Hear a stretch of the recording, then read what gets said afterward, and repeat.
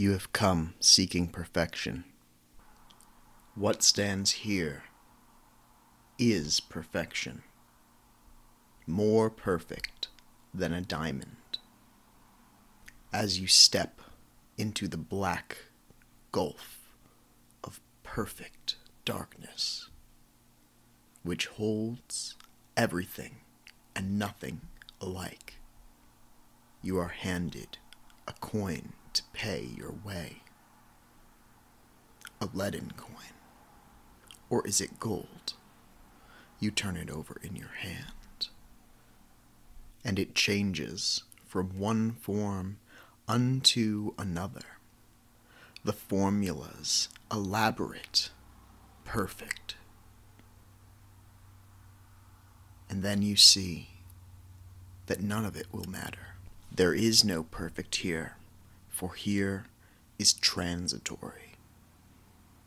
Beyond, through that veil, that is where perfection lies. You pass the coin through the veil, lead to gold, gold to lead. What other transmutations may occur in that space beyond? Do you dare to look, to glimpse beyond that shadowed veil?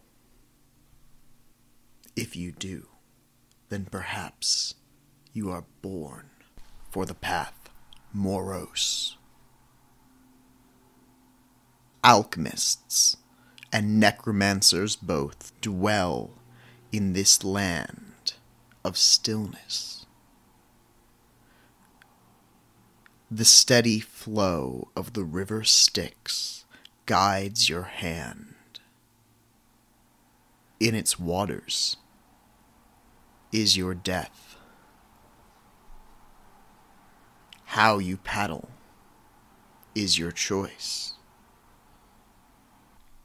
Will you sink below the waves and join your kin?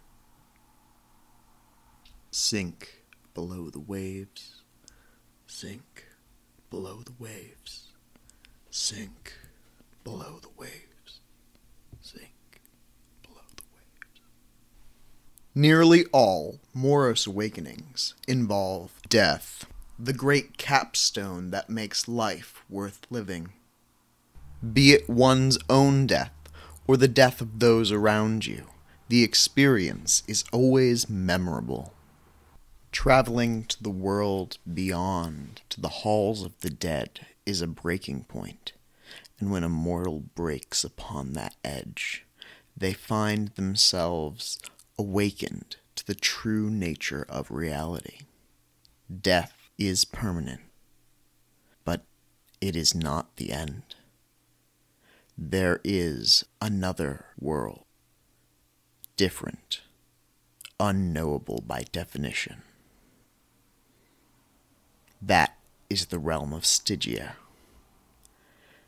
After the traumatic moment in their life, a Moros mage enters Stygia, where they find a tower of bone, or some other metaphor, by adding their own bone, blood, or name to this monument. The awakened find themselves its master. When they return to the world of the living, they do so changed, and in turn, they can change the world. Some respect death, having seen its true face. Others spit in that face and swear to conquer death in all its forms. Many alchemists attain wealth and a wealth of knowledge on arcane subjects. Hungry for power in this world, they change what they can while here, and prepare for the voyage beyond. It is said that some have peered too far over the edge. Those on the path of Moros may find themselves with more in common with a ghost than another living man. Some are morbidly stoic, while others are seen as having an inappropriate sense of humor. Not all on the path of Moros are socially inept. In fact, some, having seen so clearly the boundaries of life, know how others fear and respect those boundaries. Historical Moros mages have been the likes of Rasputin, Kanada, and Mary Shelley. There are many paths to death, and so there are many ways to the realm of the dead. A Moros mage may hold the hand of a dying loved one before seeing the vision of where they are headed. They may be the sole survivor of a freak accident, or a soldier grievously wounded on the field of battle. As with all paths, Moros mages can master any arcanum, but are most proficient in death and matter. At character creation, a Moros mage always starts with a dot in death and a dot in matter magic.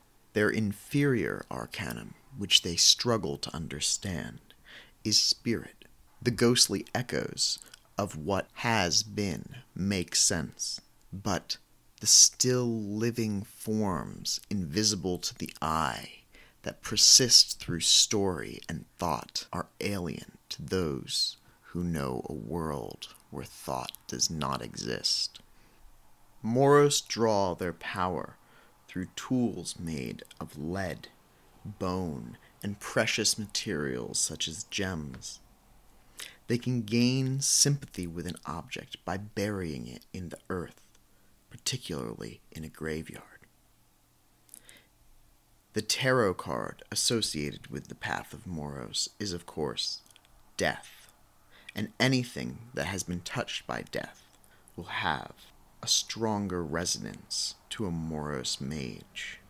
In the comments below, reflect on how you would use death and matter magic to change your world. How would you be transformed?